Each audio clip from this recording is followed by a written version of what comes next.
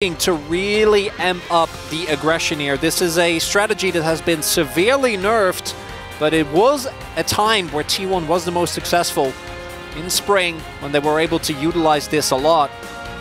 I'm not sure about the Kalista support. That ship has most certainly sailed. The Braum though, Starting earlier in KT, applying a ton of pressure here in the early game, as expected. Yeah, as they really are. Ko's going to be able to take the first dragon. Second one going to be a mountain here as Equalizer comes down on the top side. Keen is getting barbecued, and Zeus going to overheat himself.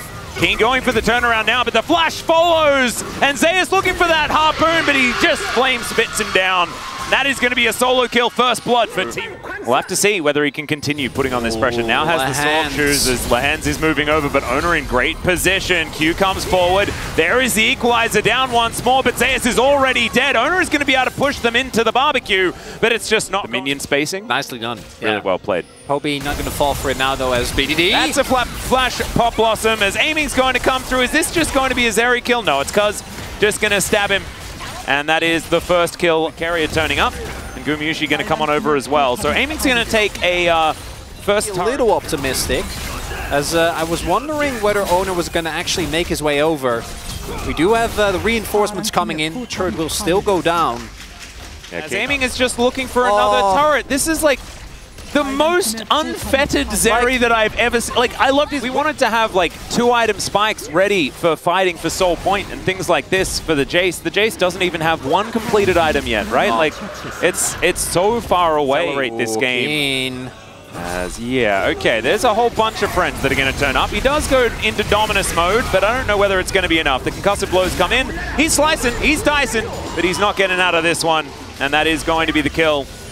Does go one. This turret is about to die, Lehens. As the hook. Oh my. Lehens has side jungle, or right? Yeah. Or rather, the blue early on. Another flash Pop Blossom, and Gumayushi is just dead. BDD able to dash cannon his way out of this one as well. Glass half full. We are, guys. Oh yeah. We're struggling. Tough. Yeah, we're struggling. There's just not a lot in there. As Poby is going to take a fair bit of damage from that extendo beam, aiming.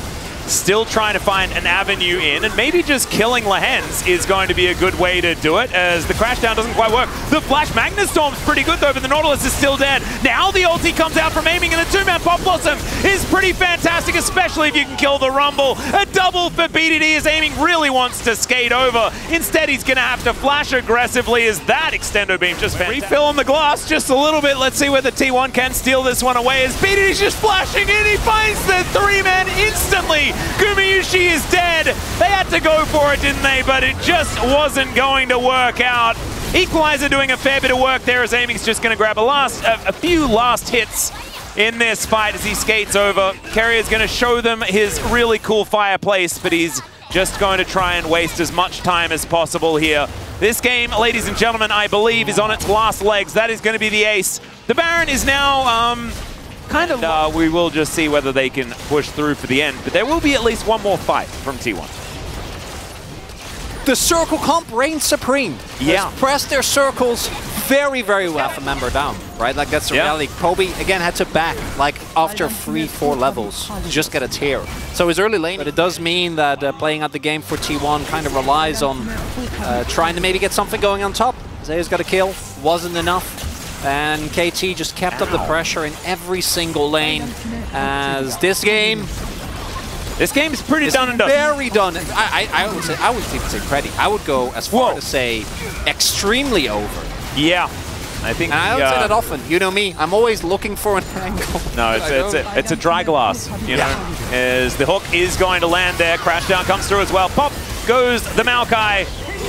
And now T1, 4 members trying to defend these Nexus turrets. I don't know whether it's going to happen. Another hook's going to land here from Lehens. Absolutely fantastic game from him. The two-man Pop Blossom comes through as BDD reminds us that he's going to be the one getting the POG here today. Poby, the last one to fall. Another ace for good measure here from KT, as they will decimate T1 in game number 1 of this Saturday showdown. 14,000 gold lead in the end, and a sub-30-minute victory.